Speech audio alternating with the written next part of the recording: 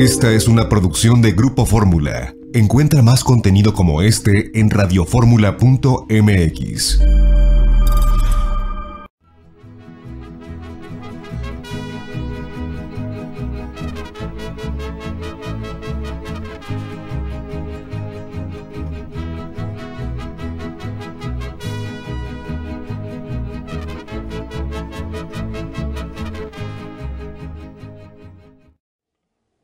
Amigas y amigos, muy buenas tardes tengan todos ustedes. Los saluda con el afecto de siempre José Manuel Villalpando, aquí en una emisión más de su programa, La Historia que quiero vivir, que estamos transmitiendo como todos los sábados a las 4 de la tarde, que es la hora de platicar de historia de México, a través de los micrófonos y frecuencias de Radio Fórmula, en el 103.3 de FM, en la 970 de AM, ambas emisoras aquí en la capital de la República, pero este programa llega a cada vez más ciudades de nuestro país y además traspasa las fronteras, pues su señal alcanza a los Estados Unidos de América, a Puerto Rico, a Canadá y bueno, a todo el territorio nacional y a todo el mundo donde hay internet. También ustedes pueden sintonizarnos en la página www.radioformula.com.mx, que es muy fácil de localizar. Gracias por su presencia, por su compañía este sábado. Les reitero que están abiertas a su disposición las vías electrónicas que permiten comunicarnos y que respondo de inmediato, bien sea a mi correo villalpandohistoriador@gmail.com o también a mi página de Facebook, Villalpando y la Historia. Gracias, amigas y amigos. Muchísimas gracias por estar aquí presentes esta tarde de sábado. Y si les parece bien, vamos a comenzar. Y me apresuro porque quiero que continuemos con el tema que hemos abordado las últimas 2 semanas y que se refiere a la historia del gran conflicto entre el Estado mexicano y la Iglesia Católica con motivo de los bienes eclesiásticos.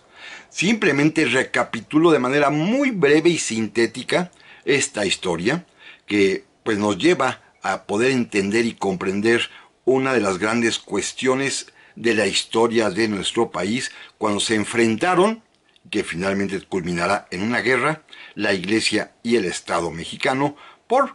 culpa de qué hacer con los bienes que tenía la Iglesia. Bienes que ya sabemos, lo repito rapidísimo, que son de 2 tipos. Los bienes propios, un terreno que les donó el rey de España, una construcción para algún edificio especialmente destinado a los fines propios de la Iglesia, la evangelización, los oficios religiosos, la asistencia pública, la caridad, los templos, los conventos, los seminarios, los hospitales, los asilos, pero también la Iglesia administraba, y esta es la palabra exacta, administraba bienes que difuntos habían legado, heredado, dejado a obras de caridad muy diversas, algunas como atender precisamente orfanatos y asilos, otras bien para construir iglesias o levantar torres de los templos, otras más para que se dijeran misas por el descanso eterno de su alma por tiempo indefinido, siglos y siglos, otras más para fiestas populares, en fin, había muchísimas variantes de estos legados que dejaban los difuntos para poder salvar su alma habiendo realizado alguna obra de caridad. Esta era la situación en el México colonial y ya vimos que al momento en que México se vuelve una nación independiente, libre y soberana, van a comenzar estos conflictos, particularmente a partir de los estudios económicos que postulaban la idea de que la riqueza de las naciones, como bien lo decía Adam Smith, se basa en la libre circulación de la propia riqueza. Y recuerden, amigos, que estos bienes en administración que la Iglesia tenía a su cargo estaban afectos, calificados como inembargables, como imprescriptibles, fuera totalmente del comercio, no se podían con ellos vender ni hipotecar. Simplemente lo más que se permitía es que fueran rentados, arrendados. ¿Para qué? Para que alguien los trabajara y produjeran el recurso necesario para poder sufragar aquella obra de calidad, pero además también un restante que la Iglesia se encargaba de colocar, ya sea vía préstamos a tasas de interés muy baratas, o bien para simplemente acrecentar e incrementar la propia riqueza de la Iglesia. Este conflicto, derivado de esta cuestión económica, de que para los liberales era imposible pensar que hubiese bienes que estuviesen destinados fatalmente, para siempre,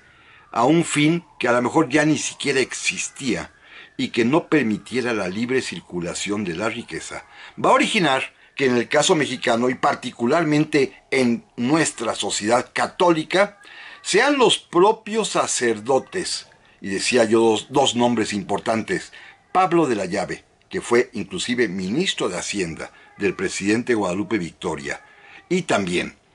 el doctor José María Luis Mora, sacerdote igualmente, también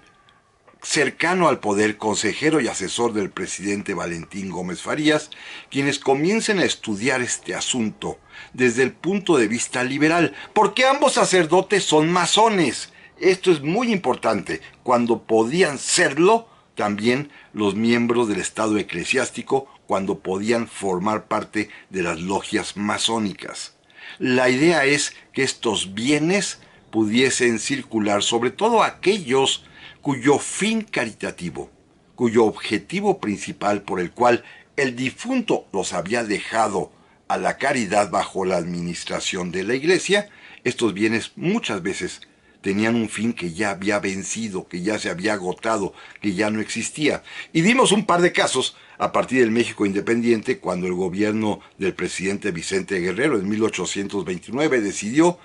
poner a la circulación, vender los bienes, que eran varias decenas de casas habitación en el centro de la Ciudad de México, que algunos difuntos habían legado decenas y hasta siglos antes atrás, para que con ellos se sostuviera el Tribunal de la Inquisición, tribunal que ya no existía, ya no había Inquisición, ya no había inquisidores, y por lo tanto era inútil conservar bienes que algunos piadosos difuntos habían legado para este fin concreto. Así que se dispuso la venta de esos bienes, de esas casas, e inclusive el propio edificio de la Inquisición fue destinado a establecimientos de ciencias médicas, para formar allí a los médicos mexicanos. Después también vimos el caso del Fondo Piadoso de las Filipinas, porque también muchos católicos mexicanos a lo largo de los siglos habían legado bienes para sostener las misiones católicas, a la Iglesia católica en las Islas Filipinas, que entonces pertenecía al Imperio Español y que formaba parte del virreinato de la Nueva España. Al momento de independizarnos, sin manera de poder enviar esos recursos a las Filipinas, porque ni barcos teníamos, pues simplemente el gobierno ya del presidente Gómez Farías ordenó también que estos bienes destinados a sostener a las misiones en las Filipinas fueran también vendidos y rematados ante el público. Esta es la idea, este es el proceso más o menos inicial. También comentamos, y aquí está lo importante, que el propio Gómez Farías, a través de las luces e ideas de su consejero, el doctor José María Luis Mora, repito, sacerdote, economista, historiador y masón, planteó primero la necesidad de conocer de qué tamaño era la propiedad eclesiástica a través de una ley general de estadística nacional que tenía un capítulo específico sobre censar la propiedad de la Iglesia, saber cuántos bienes eran los que estaban en la administración, dónde se ubicaban, qué valor tenían, y además también propuso una ley de desamortización para que esos bienes, los que no tenían ya objeto que los mantuviera la Iglesia porque el fin caritativo ya se había cumplido, dejando a salvo, por supuesto, los bienes propios de la Iglesia e inclusive las obras de caridad todavía activas como los orfanatos, los demás bienes podrían ser desamortizados, retirados de esa condición de congelamiento en el que estaban para poder pasar al comercio, para venderlos entre quienes quisieran adquirirlos, todo con la idea económica postulada por Adam Smith y seguida por el doctor Mora, de que estos bienes circulando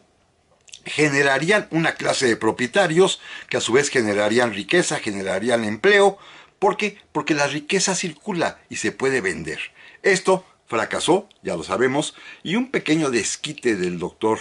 Valentín Gómez Farías será cuando regrese a la presidencia de la República a finales de 1846, en plena guerra con los Estados Unidos de América, en donde, pues por estas decisiones políticas mexicanas, el presidente será Antonio López de Santana, el vicepresidente el propio Gómez Farías, pero Santana se va a combatir, se va a comandar el ejército que va hacia el norte y que se enfrenta a los americanos en la famosa batalla de la Angostura, y ya sabemos lo que sucedió. Mientras el ejército se bate, mientras el ejército combate, el presidente encargado del despacho, Valentín Gómez Farías, cuando se da cuenta de que México no tiene recursos económicos para poder sostener al ejército, decreta la expropiación de bienes de la Iglesia, de los que administra la Iglesia, en estos bienes de difuntos, para poder con esa venta de esos bienes sufragar los gastos del ejército mexicano que se encuentra en campaña, y esto va a provocar una reacción enojada, airada de la Iglesia, que va a promover un motín entre parte de los cuerpos de la Guardia Nacional que están en la Ciudad de México esperando ir a combate, los llamados polcos, que se amotinan, se levantan en armas en contra del gobierno mexicano en plena guerra con el invasor americano. Un acto totalmente de traición. Pero de esto, amigas y amigos, vamos a platicar en un momentito más.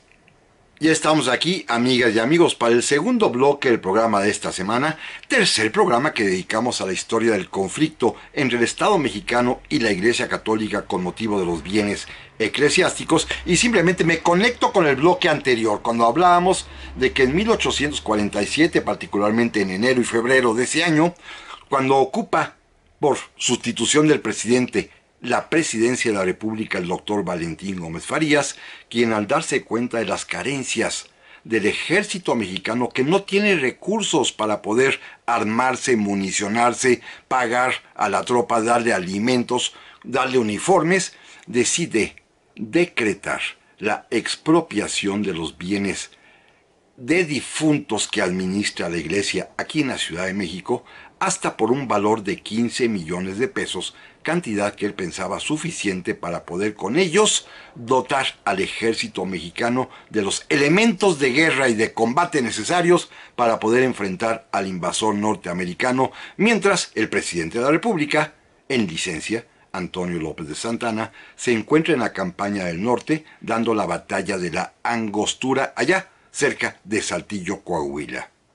Bueno, Gómez Farías decide expropiar estos bienes, los bienes que administra la Iglesia aquí en la capital de la República, para venderlos al público, para venderlos a los arrendatarios, para venderlos a quien quiera comprarlos, porque fundamentalmente eran casas habitación y casas de vecindad, alguno que otro ranchito o hacienda aledaña a la Ciudad de México,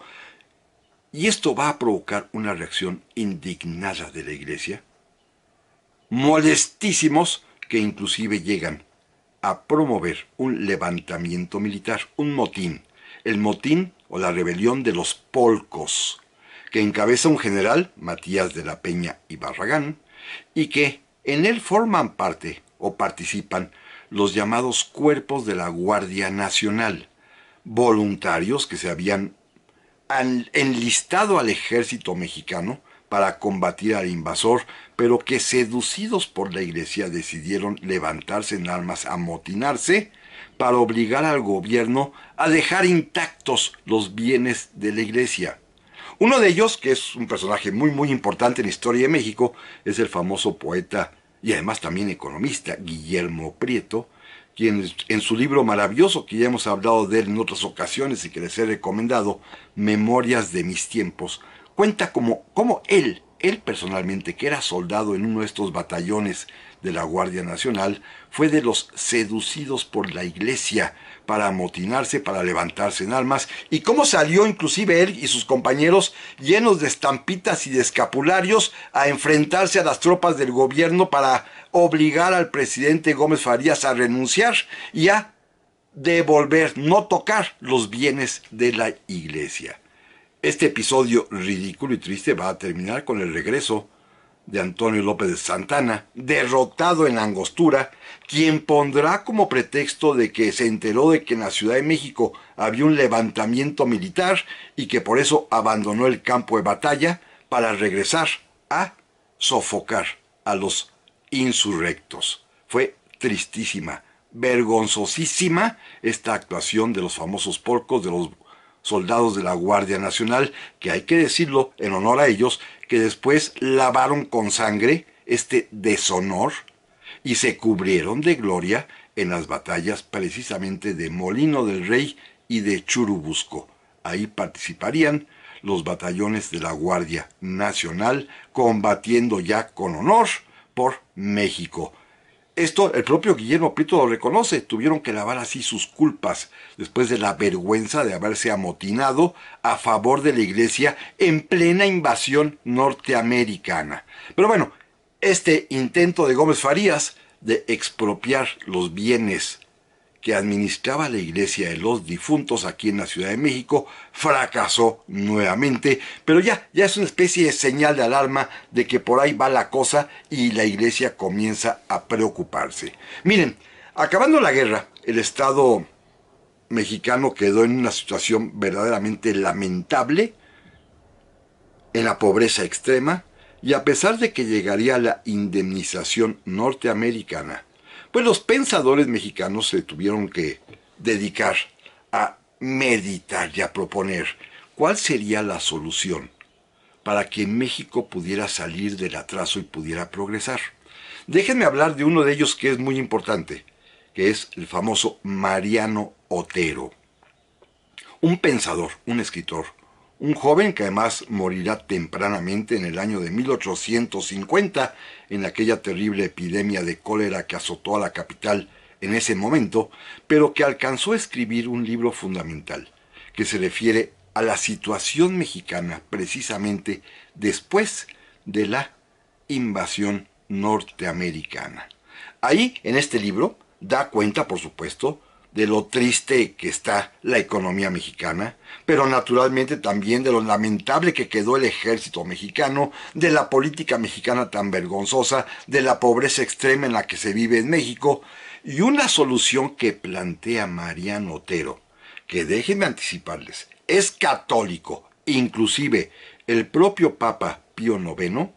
cuando Otero en 1848 era ministro de Relaciones Exteriores, el Papa allá en Roma le mandó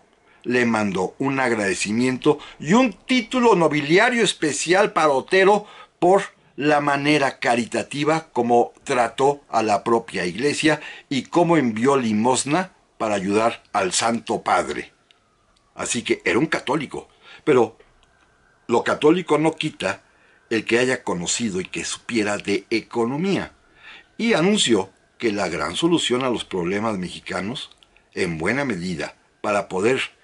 provocar progreso económico en los mejores términos, era precisamente la desamortización de los bienes eclesiásticos que la Iglesia Católica tenía en administración. Y claro, la utopía liberal es magnífica. Esos bienes que están congelados, cuyo fin caritativo muchas veces ya no existe,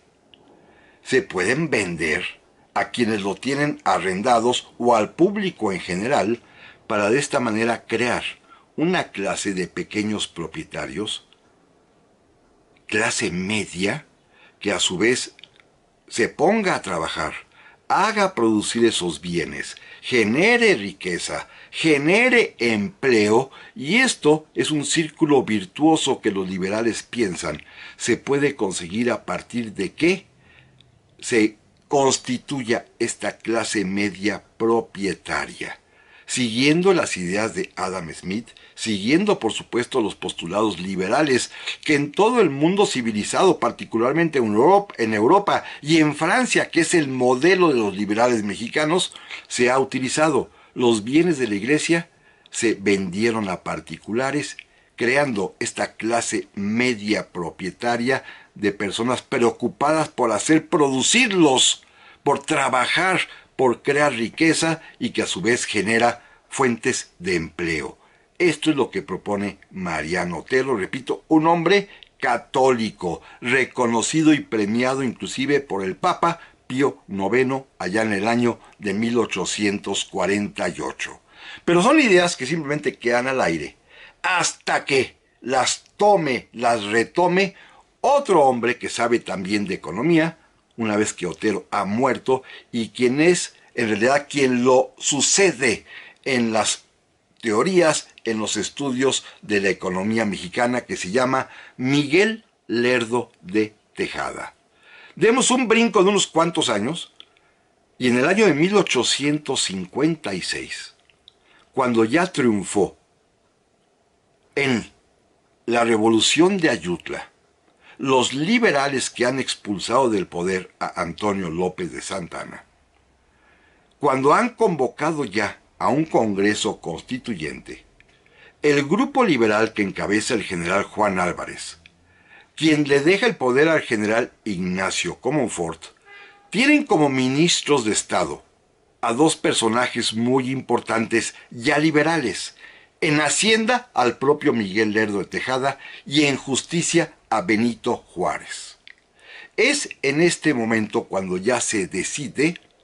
dar el paso siguiente, atrevido paso siguiente en la cuestión de los bienes eclesiásticos. Es el momento, particularmente en el mes de junio de 1856, cuando se expide la famosísima Ley Lerdo, o Ley de Desamortización de Bienes de las Corporaciones.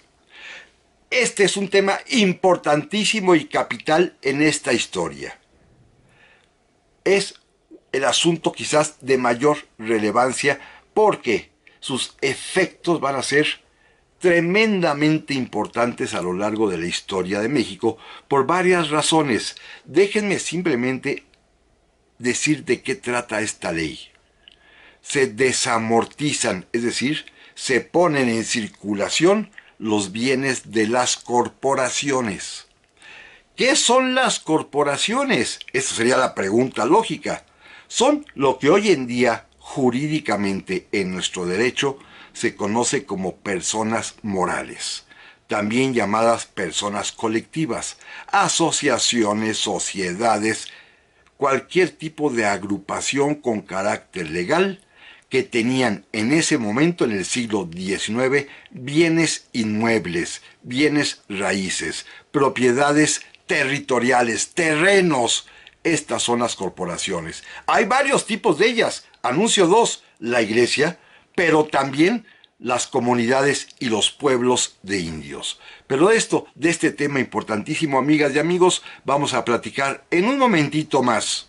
Ya estamos aquí, amigas y amigos, para el tercer bloque de este programa, en el que estamos platicando ya en estos momentos climáticos y esenciales acerca del conflicto entre la Iglesia y el Estado con motivo de los bienes eclesiásticos. Retomo de inmediato. Estamos hablando ya del momento en que triunfa la Revolución de Ayutla y que el gobierno liberal,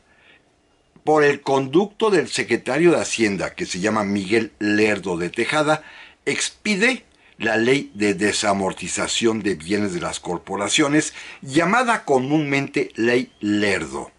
Decía yo y explicaba, así a muy grandes trazos, lo que es una corporación. Es lo que hoy conocemos como persona moral, persona colectiva, como una asociación, una sociedad, cualquier tipo de agrupación en la cual las personas que allí se han constituido, que se han reunido, disponen y tienen bienes territoriales, bienes patrimoniales, bienes inmuebles, bienes raíces. Esto es una corporación que allá en 1856, cuando se expide esta ley, la forman particularmente dos grandes conceptos. La Iglesia. Efectivamente, la Iglesia es una corporación que dispone de mucha propiedad raíz, particularmente en lo que se refiere a los bienes que tiene en administración. Pero también, y esto es motivo de otra serie de programas, simplemente quiero enunciarlo, la misma Ley Lerdo ordenó la desamortización de bienes de las corporaciones, que también son los pueblos de indios, las comunidades de indios, los barrios de indios, y también se obligó a estas corporaciones que tenían tierras a desamortizar sus bienes. Esto es bien importante, repito, es motivo de otros programas, pero también los bienes que tenían los pueblos de indios, las comunidades indígenas, eran bienes que habían sido otorgados por los reyes de España durante 300 años y que también gozaban de esa característica que tenían los bienes de difuntos en la Iglesia, de ser inembargables, imprescriptibles, afectos siempre al fin, que es alimentar a ese pueblo, a esa comunidad. No podían ser vendidos, no podían ser hipotecados, no podían ser tocados. Así que la Ley Lerdo arremetió, para decirlo de alguna manera, tanto contra la Iglesia Católica en los bienes que tenía bajo su administración, como contra los pueblos y comunidades indígenas por las tierras que tenían para su sustento y alimentación. Esto último sobre todo, como todos sabemos, será el motivo de la Revolución Mexicana años más adelante, y cuando Emiliano Zapata lance el Plan de Ayala, lo que va a pedir precisamente es la restitución de tierras a los pueblos y a las comunidades que les fueron quitadas por efecto de la Ley Lerdo. Es otro tema, lo sé, no quiero meterme a él ahorita, pero vean ustedes la importancia capital que tiene la Ley Lerdo, que será determinante para el futuro de México, con la idea muy sensata, muy concreta, económicamente muy viable, de que esa gran masa de bienes congelados, los que tiene la Iglesia, que decíamos es casi una tercera parte del territorio nacional, y los que tienen los pueblos de indios, que también es otra tercera parte del territorio mexicano, esa gran masa de bienes congelados que están fuera del comercio jurídico, puedan desamortizarse, venderse y formar con ellos pequeñas propiedades para crear una clase media propietaria que trabaje para poder conseguir, en los términos liberales capitalistas planteados por Adam Smith,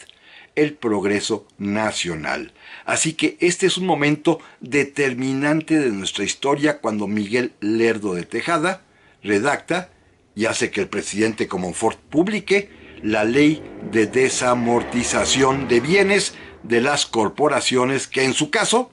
afecta directamente, repito, a la Iglesia y a los pueblos de indios. Pero vamos al caso concreto de la Iglesia. Miren, la propia ley establece que ninguna corporación puede tener bienes raíces, excepto aquellos dedicados a sus fines concretos y específicos.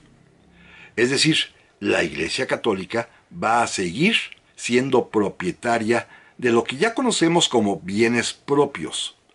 los templos, la sacristía, los seminarios, los conventos, los edificios de los panteones, de los asilos,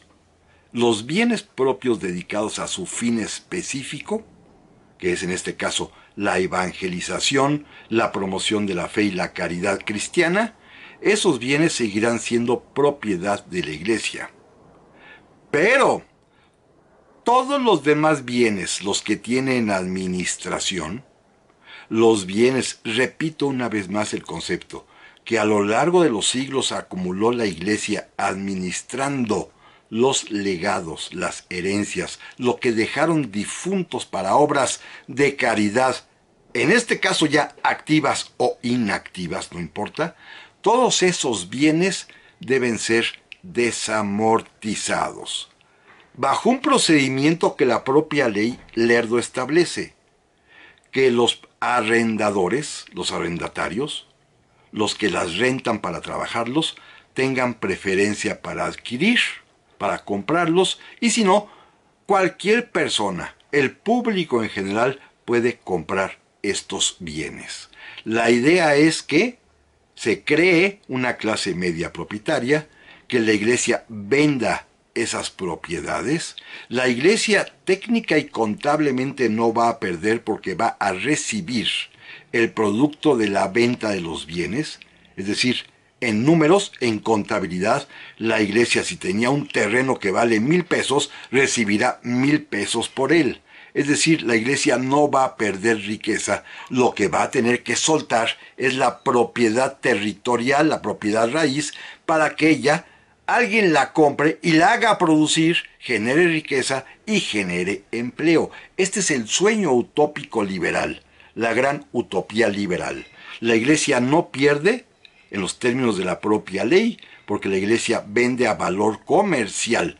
los terrenos, los bienes inmuebles, las propiedades que tiene, que habían sido, repito, heredados, legados por difuntos decenas de años o siglos atrás, y que ahora el Estado mexicano ordena su desamortización, que se vendan para que se vuelvan bienes productivos a cargo de una clase media propietaria. Repito, los bienes propios, los que están destinados directamente a atender los fines específicos de la Iglesia Católica, como es la evangelización, la promoción de la fe, los servicios religiosos y litúrgicos y las obras de caridad, esos bienes continúan, son parte, pertenecen a la Iglesia Católica en los términos de la Ley Lerdo o Ley de Desamortización de Bienes de las Corporaciones. Esto sucede en el mes de junio de 1856 y fíjense ustedes, de inmediato, lo retoman los diputados constituyentes que ya están reunidos para redactar la Constitución de 1857. Pero pasó algo muy curioso. Todavía no se pone en vigor esta ley, apenas salió en los periódicos, apenas inclusive los diputados constituyentes lo están examinando para pasarla a la Constitución, cuando la Iglesia reacciona y ordena, o expide, fulmina la excomunión a todos aquellos que adquieran bienes desamortizados. Ni siquiera se ha vendido ninguno, pero ya la Iglesia está amenazando de excomunión a todo aquel que adquiera bienes que hayan sido desamortizados, bienes que haya administrado la Iglesia, dejados por un difunto para alguna obra piadosa o de caridad. Ya la Iglesia está reaccionando, amenazando con excomulgar a todo aquel que adquiera este tipo de bienes. Pero a los diputados constituyentes que ya están reunidos en el Congreso para redactar la Constitución del 57, pues no les asusta este anatema lanzado por la Iglesia Católica y deciden que la propia Ley Lerdo, la Ley de Desamortización de Bienes de las Corporaciones, que insisto, contiene dos preceptos. Primero, la prohibición de que las corporaciones tengan bienes inmuebles más allá de los dedicados a su fin específico. Y segundo, la venta de todos los demás bienes que en el caso de la Iglesia son los que tiene en administración. Los constituyentes deciden que tal cual la Ley Lerdo sea parte de la Constitución de 1857, y están integrados, transcrito literalmente la Ley Lerdo en el artículo 27 constitucional de esa Constitución de 1857. Y eso que en el propio Congreso Constituyente había diputados liberales, radicales, liberales moderados, conservadores, pero todos eran católicos. Recuerden que aún aunque sean masones, no están prohibidos por la Iglesia. Apenas va a comenzar el gran pleito, el gran problema, el conflicto mayúsculo, a partir de que en la Constitución se recogen los conceptos de la Ley Lerdo. Pero amigas y amigos, no se vayan y en un momento más vamos a continuar. Ya estamos aquí, amigas y amigos, para el cuarto y último bloque de este programa, en el que estamos ya llegando al momento culminante climático del conflicto entre la Iglesia y el Estado con motivo de los bienes eclesiásticos. No me detengo, déjenme continuar. Estamos en el momento en el cual ya se expidió la Ley Lerdo, la Ley de Desamortización de Bienes de las Corporaciones. Ya sabemos que la Iglesia amenazó con excomulgar a todos aquellos que adquieran bienes desamortizados, es decir, los bienes que la Iglesia tenía en administración y que esta ley le obliga a vender a sus arrendatarios de manera preferente o a cualquier persona que ofrezca, que puje por ellos, para que la Iglesia no pierda además tampoco recursos. Pero la Iglesia reaccionó, fulminando excomunión, amenazando con excomulgar a todo aquel que adquiriera este tipo de bienes, pero a los diputados constituyentes no les importó y tal cual, la Ley Lerdo fue transcrita en el artículo 27 de la Constitución de 1857, que así se va a promulgar el día 5 de febrero de ese año, como todos sabemos, el 5 de febrero del 57, y ya también hace algunas semanas medio comenté cuál fue el conflicto inicial. La Iglesia Católica está molestísima, indignada, profundamente enojada por esta ley de desamortización, porque, pues según ella, le quita los bienes que tiene en administración, sin reparar que a cambio le dan dinero, exactamente el valor comercial de esos mismos bienes va a ingresar a las arcas de la Iglesia, lo cual me lleva a una cuestión muy importante. Estos bienes en administración, según se dijo en ese momento, según lo había estudiado el doctor Mora, según lo había propuesto Mariano Otero, estos bienes, ya sabemos, permitían a la Iglesia sufragar el fin caritativo para el que había sido legado el bien por el difunto, pero también había siempre excedentes que permitían hacer préstamos para el desarrollo. No había bancos, pero la Iglesia prestaba dinero a un módico interés del 5%, como lo recomendaban los teólogos, pero también sobraba muchísimo más dinero. Y miren, algo que llama la atención son las cifras que el propio doctor Mora, sacerdote él, da de lo que percibía como una especie de ingreso, como una especie de emolumento, de honorario, de sueldo, digámoslo así, el arzobispo y los obispos de México. El arzobispo de México, de estos bienes en administración, le tocaba a él, fíjense, anualmente la cantidad de 130,000 pesos, que es un dineral, ¿eh? Al obispo de Puebla le tocaba la cantidad de 110,000 pesos. Al obispo de Michoacán le tocaban nada más, un poco menos, 100,000 pesos. Al obispo de Guadalajara, 90,000 pesos al año. Esto es lo que percibían el arzobispo y los obispos mexicanos derivado de estos bienes en administración. ¿Es mucho o poco? No, simplemente déjenme hacer la comparación, y no porque tenga que ver con términos contemporáneos, pero hay que hacerla, con el sueldo del presidente de la República en ese mismo año de 1856-57. El presidente de la República ganaba entonces 36,000 pesos al año,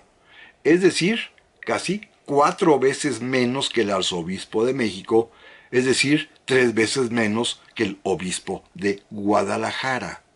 Esto es la proporción de la riqueza de la Iglesia manifestada a través de los ingresos del alto clero. Porque recuerden que también la propia Iglesia tenía clases sociales. Estaba el alto clero, que son los arzobispos, los obispos, los canónigos, los rectores de seminarios, los párrocos de las ciudades importantes, pero también está el bajo clero, el que vive nada más de las limonas y ayuda de sus feligreses y que está diseminado por todo el país en las parroquias más humildes, en las iglesias más pobres que hay En todos los pueblos, en las sierras, en los desiertos, allí hay un sacerdote que vive casi en la miseria. Bueno, esta es la riqueza de la Iglesia en términos simplemente como lo enumeró o lo mencionaron, lo relataron el doctor Mora, que es un sacerdote, y Mariano Otero, que es un católico probado, reconocido por el Santo Padre. Y esto pues es el motivo del pleito mayúsculo cuando esta ley de desamortización o ley Lerdo es transcrita en el artículo 27 de la Constitución y se le prohíbe a las corporaciones como la Iglesia tener bienes inmuebles, excepto los dedicados a su fin específico, que ya sabemos, pero en cambio deben desamortizar, deben vender todos los demás bienes que tienen, particularmente los que están en administración. La Iglesia está ofendidísima, ya había amenazado con excomulgar a los adquirentes de bienes, pero hizo algo más. Declaró, como ya lo platicábamos en su oportunidad, que la Constitución es herética, que la Constitución era una herejía. Y argumentaba, daba como una especie de razón, una tontería para no entrar al tema profundo que es lo que le molestaba. Le molestaba la cuestión de los bienes. Bueno, no lo tocó ahí. Dijo que la Constitución era herética porque todo católico sabe que el poder dimana de Dios y esta Constitución pecaminosa dice que el poder dimana del pueblo. En el fondo, lo que está tratando de evitar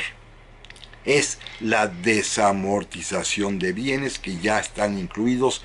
en el artículo 27 constitucional. Esta es la reacción de la Iglesia y por lo tanto manda excomulgar a toda aquella persona que jure, que acepte, que obedezca la Constitución del 57. ¿Cuál es el resultado? No voy a entrar a esos detalles, ya lo hemos platicado en algunas oportunidades. El resultado es la guerra de Reforma. La guerra de Reforma que se inicia para desconocer la Constitución del 57 y que es apoyada abiertamente por la Iglesia Católica, que inclusive financia a los ejércitos conservadores, que en los primeros momentos de esa guerra, durante todo el año 1858 y buena parte de 1859, tienen a raya al ejército liberal juarista, inclusive al propio presidente Juárez y a su gabinete y unos cuantos seguidores los arrumban, los arrinconan en el puerto de Veracruz y la guerra le va muy pero muy mal a los liberales y muy pero muy bien a los conservadores. Recuerden, el gobierno liberal lo encabeza Benito Juárez, el gobierno conservador primero lo encabeza el general Félix Zuluaga y luego será relevado por el general Miguel Miramón. Y aquí viene la segunda parte de este drama histórico por los bienes de la Iglesia, que hoy simplemente enunciaré en sus conceptos para rematar el tema, si Dios lo permite, la próxima semana. Y el tema es este. Benito Juárez, refugiado en Veracruz, sabe perfectamente bien, como lo sabe todo el país, que la guerra de Reforma es azuzada, provocada, promovida, financiada, apoyada con dinero por la Iglesia Católica Mexicana, que está desesperada por defender los bienes que tiene en la administración y que la Ley Lerdo, convertido en artículo 27 de la Constitución, le ordena vender, desamortizar. Ese es el fondo del problema. Así lo entiende el propio Juárez y así lo entiende todo el mundo. Juárez está casi derrotado, está encerrado en Veracruz. Y entonces, el día 7 de julio de 1859, expide el famoso Manifiesto de la Reforma. Un documento en el cual anuncia cuáles van a ser las medidas liberales que hoy conocemos como leyes de reforma. Y la primera de ellas, según lo dice ese día 7 de julio, es, fíjense, es declarar que son propiedad de la nación todos los bienes de la Iglesia, todos los que la Iglesia tenga, administre o detente bajo cualquier concepto, todos los bienes de la Iglesia, incluyendo en este concepto muy amplio los bienes propios y los bienes en administración. El gobierno del presidente Juárez anuncia la nacionalización de todos los bienes de la Iglesia, de todos, absolutamente de todos. Basta de contemplaciones. En ese mismo documento se dice que la Iglesia fue la que provocó la guerra de Reforma por no querer atender ni obedecer la ley de desamortización y por lo tanto, por haberse levantado y promovido el levantamiento contra el gobierno constitucional, el castigo a la Iglesia por haber organizado la guerra de Reforma es la nacionalización de todos sus bienes, todos, incluyendo templos e incluyendo bienes en administración. Este es el tema fundamental de la historia del conflicto de los bienes entre la Iglesia y el Estado, que va a llegar a su punto culminante, repito, con la Ley de Nacionalización de Bienes de la Iglesia, expedida por el presidente Benito Juárez el día 12 de julio de 1859, allá en el puerto de Veracruz. Pero este es el tema candente que primero Dios, y a ustedes les parece bien, vamos a examinar y a recordar la próxima semana. Pásenlo muy bien y hasta pronto. Gracias.